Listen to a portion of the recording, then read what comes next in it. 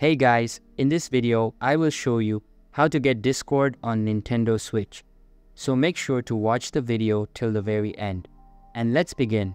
While playing games on your Nintendo Switch, you can use Discord on a separate device such as a smartphone, tablet, or computer. This allows you to voice chat or text chat with friends on Discord while gaming on the Switch. You can download the Discord mobile application on your smartphone or tablet from the respective app store. Once installed, you can log into your Discord account and join voice channels or text channels to communicate with friends while playing games on your Switch.